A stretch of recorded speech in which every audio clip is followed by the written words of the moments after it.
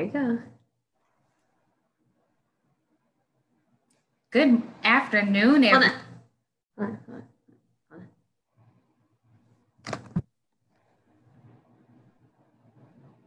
I had to load.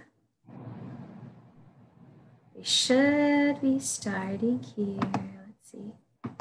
Mine says meeting is now streaming live. Yeah, it looks like we are live. Hello, good afternoon, everyone. Good afternoon. I am Tedra Perkins, Child and Adolescent Coordinator from Odyssey Family Counseling Center.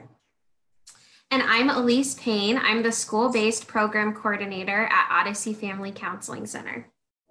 And we are representing the South Fulton Mental Health Collaborative.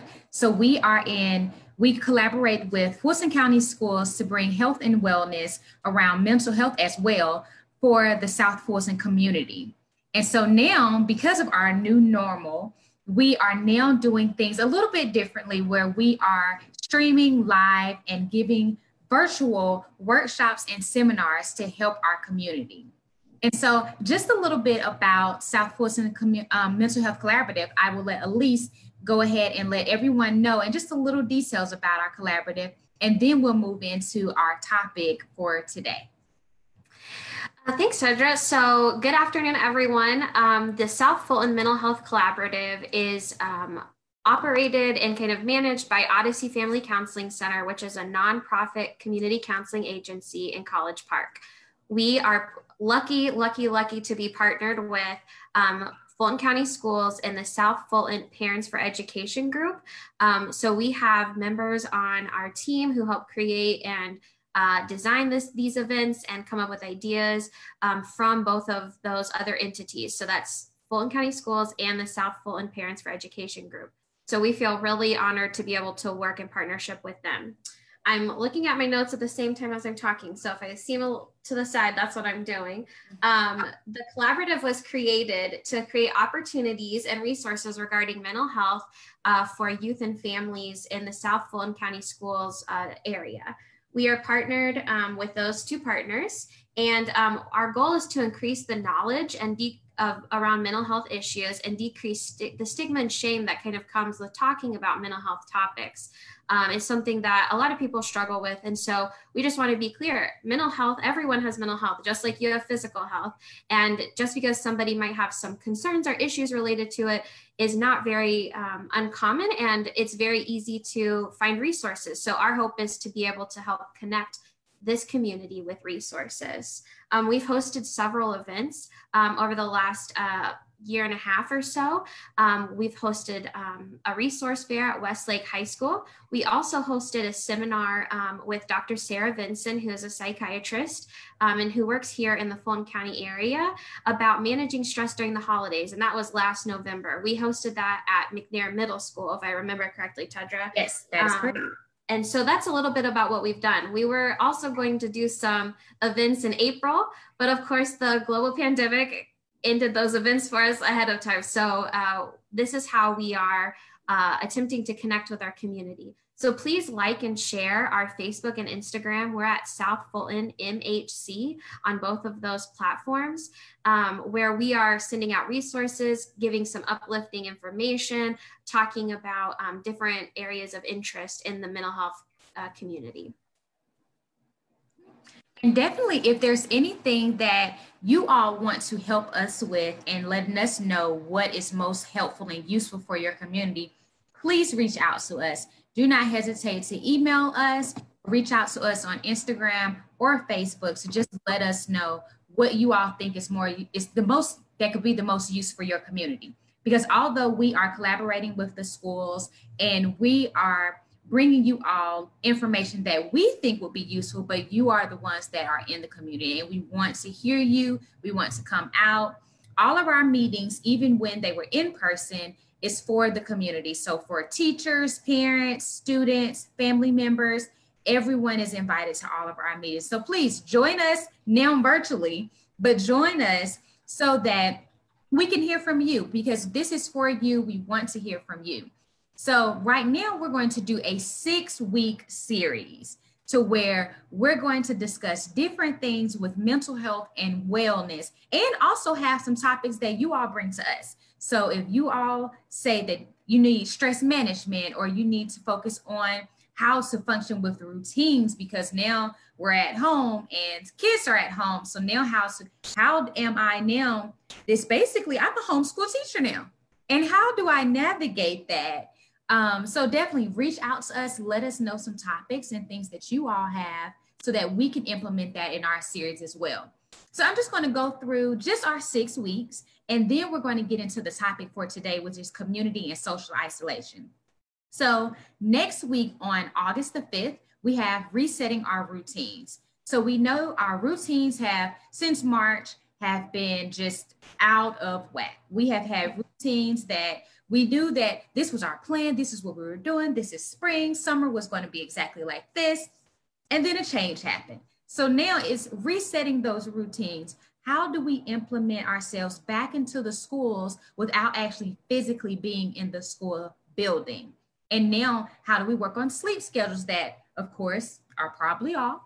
How do eating schedules that we know are probably off? And so how do we reset that? It's to where we could just decompress and it works for everyone. Because when we don't have those routines in place, it can be very stressful. It can be stressful for parents and guardians as well as the students. So that's what we're going to talk about for next week. Please join us for that. We have a great speaker that's coming. Then we have August 12th, we have resources for universal remote learning. School starts August 17th. So we want to help you all before we even get there. Before we get into school, we want to help you all with some resources that could be very helpful during this time. And then we'll, of course, give you some more as time goes on. But we want to go ahead and just start you on a great foundation starting school.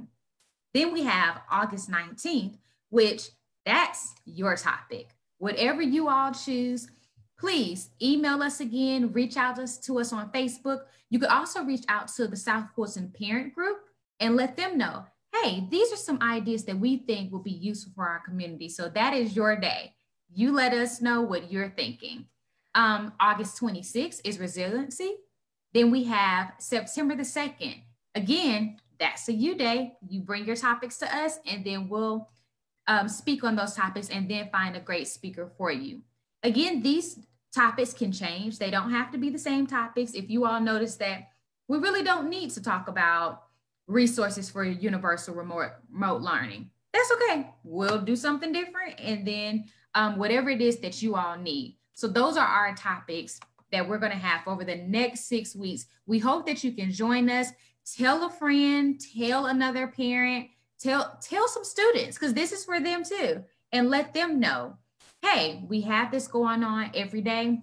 Also, let us know if this time doesn't work well for you all, because we want to do a time that works well. So if 12 o'clock isn't the optimal time and you all need something different, please reach out to us and let us know.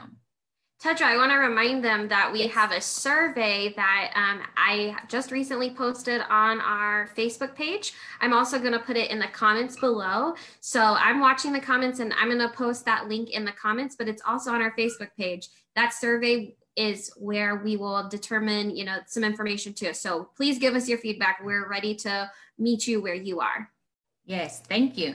So going into community and isolation. So we know for the past few months, we have been just in a different world. We've been somewhere that no one could have anticipated. When we thought we were coming into 2020, we were like, oh, the vision, and this is what we're going to do for 2020. And we have the 2020 vision, all these goals and all these plans that have just taken a different turn. And so now we're working on the new normal. We're working on something that is different, but it also has even though there's a lot of downfalls, it also has a lot of positive benefits to it. And so we've been isolated from one another. We've been social distancing and haven't been able to have as many community events as we have had before. So now how do we navigate that? How do we navigate the new normal and still building a community even within this pandemic? Because community is important. You have to have community because it gives you support. It gives you someone else that's like, okay, I understand where you're coming from. I have empathy for you, or I can just be a listening ear, or I know someone else that has experienced and is going through what you're going through. At this time, we're actually all going through it together. We're all going through the isolation together. Like Elise and I, we're in the same building. Yep. We are in different offices. When before we would have been right here together in the same office. Well, it actually, this forum would have been actually a live forum with everyone in person. And so we're experiencing this as well. And it's just now thinking about how can we still just build that community? How can we still have support? And so health is the same as physical health. Sometimes we don't think about it. We just say, okay, I need to eat. I need to make sure that physically I'm healthy, but not really thinking about it where if mentally I am not healthy, then everything else seems to go with it. So if I'm stressed, if I have anxiety, if I'm dealing with depression, all of those things can weigh heavy on your physical health as well. If you've noticed, like a lot of times when you feel extremely stressed, how you're more prone to catch a cold, or you feel exhausted, you feel like, oh, I just cannot get up. Why is it that I'm so tired and I cannot get up today? That's because you're stressed. Mentally, you have been at capacity. You have now gotten to the point to where you're like, okay, I now need to do something to boost that and to increase like that mind, body, and just that spiritual piece of myself. So understanding that mental health is just as important as all the other aspects that we have. And so even though we know that we have to isolate to protect ourselves, and we have to, and because it's safe and it's healthy for us, how can we still continue to survive during this time? And so it's investing in community during the global pandemic. And how can you do that? So if you can't meet face to face, you can do something like this. You can have a virtual meeting. So with now having children at home and doing school at home, it is a little bit more difficult. And we know that. We know that it's a little bit more challenging because that's not what we're accustomed to. And so form a parent group. Form a group to where, hey, I know this parent is great at math, or I know this parent's child is great at math. That we can get together and we can have a math study group. I know that this other parent is great at science or social studies or ELA. Form groups to where you can say, hey, we need some more support in this area. Because even though you have your teachers virtually, it still can be a little bit challenging when it's like, oh, I'm at home, I'm trying to help my student with this, and I'm trying to work at the same time. And so it's like, get those support groups together to where you can do that. Have co-ops, say, hey, we're instead of doing an in-person field trip, let's do a virtual field trip. Let's say, you know what, we are going to virtually go to the zoo or virtually go to the aquarium, because a lot of things that people didn't know prior to the pandemic is that the zoo has it to where like you can watch the pandas and do that all day. You can just sit online and watch the pandas at the zoo. And the aquarium probably has something very similar to that. And so now, hey, we're doing a field trip to the aquarium. We're doing a field trip to the zoo, but now you're doing it in the comfort of your own home. And you can do it in a forum like this on Zoom, or you could on Facebook, any other video platform, and it still feels like you are there. We have even like helped out other people where they're like, oh, 4th of July came and I would love to be able to be out there with fireworks. But unfortunately, fireworks weren't always going on everywhere. But people have gotten creative. They had virtual fireworks. And we've even said, hey, go on YouTube, look at fireworks around the world. Instead of just having to look at fireworks in your neighborhood, now you see something different. So get very creative. Connect with your spiritual and faith-based groups. A lot of organizations are doing sermons and groups online now. Connect with them. get into one of those groups for support. Oftentimes we have had it to where our schedules are so busy and we're like, okay, no, I have to be up from this time to this time. There is something that I'm doing all day. And the travel piece, because we all know Atlanta and the traffic is horrible. You can't get anywhere in less than 20 minutes, even if it's just down the road. Yes. And so you could literally be looking at the exit and then notice, I just still can't get there. And you're frustrated. So then by that time, you don't have the energy to go anywhere else. You're like, you know what? I'm not going to this group that I signed up for. I'm not going to this yoga class that, yes, I've paid for it, I've invested in it, but because at this point, I am so frustrated, I don't even want to go. But now, because we have things that are virtual, that is the benefit in everything. Even with all the challenges that we see right now, that is the benefit, that now you can join parent groups, you can join yoga lessons and other classes that have often been putting off. And so I know me personally, I put the pandemic as an excuse of why I cannot exercise. That is not an excuse. There are so many channels on the TV now that are like, oh, here's mindfulness, here's exercising, and different variations of exercise. And it doesn't even have to be anything strenuous. But I can honestly say I definitely had an excuse of I can't do it because it's a pandemic going on. And it's like, no, you actually could do it more. The pandemic going on. Make use of those things. Take advantage of all the new avenues and the shift that we have made just culturally and worldwide.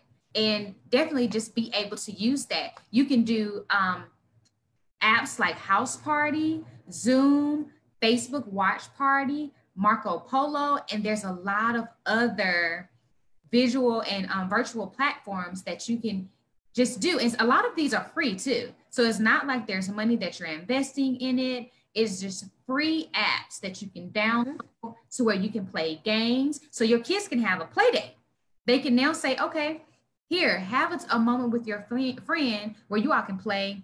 A lot of kids like to play heads up. You can play heads up on these virtual apps. And then there's other things as parents that you all can do is say, hey, we're going to have a parent night. And it is just a night without kids. And we are sitting and we are enjoying one another. This is just a stress relief. We're now having self-care. Because remember, in all of this, the thing that we can hold on to is making sure that we have self-care. If there's nothing else, making sure that we say, hey, I need to make sure that I take care of myself, because in order to take care of others, I have to be well in addition to caring for other people. So join those groups, do some advocacy work, volunteer. There's a lot of different events that's going on with social justice, other advocacy, volunteering, and that you can join to now is giving you other things to do and other outlets that instead of just thinking about the fact that we're isolated. Because when you're sitting there, you're thinking about isolation, you can at times feel very anxious. You can also feel symptoms of depression coming on. And when you're noticing those things, reach out for support. Take online classes, reach out to other organizations. Like our organization, Odyssey Family Counseling Center, we are doing virtual sessions, and we're still doing telehealth even during this time. Reach out to an organization, even if it's not Odyssey, even if it's a different organization that you would like to seek counseling services, reach out for that. And reach out to your friends and to your family members. Stay connected. That is the thing that we most need to understand during this time, is just to be connected with one another, because at the end of the day, this is one event that we are all in this together. And it is affecting all of us in some kind of way. It may be affecting others differently, but we're all feeling an effect of it. And so connect. That is if anything else we can say today, it will be connect, connect, connect. Connect to other people, be creative, reach out and find other opportunities to intentionally just be with others to have that support. Also, intentionally unplug from the virtual world. Schedule time from your day to just say, you know what? We're cutting it off. We're cutting off the virtual world, because if you're doing school virtually, if you're doing work virtually, if now you've invested in some of these groups virtually, we need a break. There's a new term out there that's called Zoom fatigue. Mm-hmm. With Zoom fatigue, everyone, they are just like, you know what? I've been in Zoom meetings all day. I am tired. I can no longer do that. You have to unplug. Take time and say, you know what? I am going to find a new book, read a new book, do some mindfulness. Just think about things of like, you know what? I would like just dream about other things that you would like to do, and just get away from the virtual piece. That's where you can play games. You can play board games. You can, now because we're doing so many things virtually and on computers and smartphones and tablets. Have you pulled out the Monopoly board game in a while? It's long, but it's fun. And then you think about like, oh, these childhood memories about how fun it was to play Monopoly, and how I used to be so excited to be the banker for whatever reason. I don't even know what was the whole excitement about being the banker, but that money, that's what it was. Exactly. You just wanted to be the banker. It was that control. It's like, I'm the banker. And so pull out games like that again. And you can order these games on pickup, so you don't even have to go to the store if you say, you know what, I don't have it anymore, but I would like it. Uno now has so many versions that you probably would never stop playing Uno. There's regular Uno flip, Uno disco, Uno dare. It's so many versions. So at this point, you'll play Uno for the rest of the year and find all new kind of strategies to it. So definitely just find other outlets to where you don't have that Zoom fatigue, you don't have that virtual fatigue, and to say, you know what, I am still investing in that mental health and that physical health. And just do your very best, because it's very difficult for everyone. We don't want to say that it's not a difficult time that we're in right now and that it's all just going to be great. But thinking about things that are great each day. If every day you wake up and you say, you know what, what's one great thing? Or when you get ready to go to bed, think of one great thing about the day. Even in the midst of all the chaos, say, hey, even if it was like, it was great that I ate lunch today. Because even though we really take advantage of the fact that, hey, I took the time to eat lunch, or I took the time to just take one deep breath, or my Zoom account did not log off in the middle of my meeting today. One great thing that happened today. Just think about that, because then that could help you just to continue to move through and to survive during this time. And of course, if there's anything that you need and you're experiencing any kind of crisis to where you feel like, oh, it is a mental health crisis and you need to talk to someone, we do have resources that we're going to post on our social media pages for you. We have some local resources and some national resources, but also we have the Georgia Crisis and Access Line, and that number is 1-800-715-4225. Again, that is the Georgia Crisis and Access Line, 1-800-715-4225. That number is 24/7, where you could connect with others and get resources about mental health any time of the day, any time of the night, if you just need someone to talk to. So please reach out to others for support, check in on each other, form groups, be connected with one another, even though we're socially distant from one another. I'll take it to Elise. for any questions or any comments. Do we have any comments going through Facebook? Yeah, that's what I've been looking at. We've got a lot of people checking in, saying hello, tagging their friends. So thank you guys for doing that. Thank you. Let's see. Okay, so I'm hearing some from, okay. We've got some that there are some apps that are free right now for different people. So Headspace is an app that's free for educators right now. And then I believe that was from our friend Jade. And then there's the Calm app. Is an app that you can download on your phone for meditation and mindfulness. And Headspace is great. I use Headspace every night. It is great. You can have music and just all kinds of meditation with someone speaking. It's also exercise pieces on Headspace as well. Oh, I apologize. That was from Deanna. She posted the Headspace. And then Jade has been commenting some different ways that she is supporting the community. She works with NAMI. She is an advocate for kids in our area. So we want to say thank you guys for being there. Oh, let's see. We've got some from Deanna again. We have, you guys are commenting a lot here. We got some feeling safe at school, supporting students' mental health needs and emotional security. She posted that link in the comments. So you guys go check it out. We want to hear more from you guys. What are the things that you are doing to take care of yourself during this time? How are you staying connected to your community? Headspace is also, thank you, is also free for unemployed people right now. Very nice. Okay. Yeah, that's awesome. Let's see, we got a lot of people here. I want to remind everybody in the comments, there is our survey link. So after we're finished, please click on that. I'm going to also post a website that we have that's a PDF from one of our connections at Fulton County Schools, sent it to us. It's about mental health resources.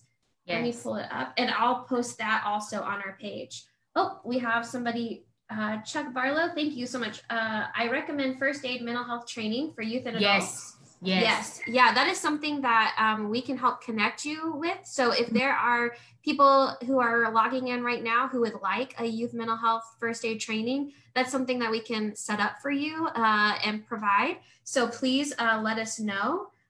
We would definitely love to be able to do that. Okay, Jade also said the Liberate app is free. Liberate. I haven't heard of that one, so thank you so much. Thank you. Yeah. So what questions do you guys have? Do you have any questions? I love the resources. This is great. This is exactly what this is for. We're a collaborative. None of us are greater than the other. This is all of us working together. I'm mindful of our time. We have a couple minutes before we were planning to do about 30 minutes, not make this too long. So we've got a couple minutes before 12:30. What other questions? Do you have questions, guys? Do you have any more resources you would like to share? Or some topics that you all would like for us to present and have speakers on, or awesome speakers that you all know as well. Please let us know, because we are so interested in hearing from you what you think is best for the community. Okay, let's see. Chuck also commented and said that appreciative inquiry is a practice that is helpful. So I just Googled it. So thanks for sharing that, because I've heard the word, but I've heard it before, but I don't know exactly what it's about. But it says is a model that seeks to engage stakeholders in self-determined change. So it's strengths-based positive approach to leadership development and working within organizations. So that sounds amazing. I'm gonna have to keep looking this up. Okay, let's see. Who else? Thank you so much for posting that. Thank you. Youth and adult reentry. Okay, great. Yeah, we're seeing a lot of different things. Yeah, I think what's so important in this is knowing that there are all these things that are available. I mean, a lot of this has been around since before the pandemic, but it's just been highlighted how much we need it. And just want to encourage you guys to find the thing that works best for you. There's no right way to survive a global pandemic. There are things that we can do that are more healthy than others. So we want to work towards health. What are the healthy things that we can be doing for ourselves? So in the context of isolation and community, how are we connecting? So thank you guys for sharing these things Jade also posted Relax Melodies is an app that you can use. I also know that there's one called Comcast, CALM. So instead of Comcast, like the provider, internet provider, CALM cast. Yeah, so we just want to thank you guys for being present today. It's about 12:30, so I'm going to respect our time. Please fill out the survey and don't hesitate to reach out to us and let us know. I'll be monitoring it. Let's put faces to what's going on behind the social media stuff. It's Tedra and I who are looking at it, and then we meet with our partners.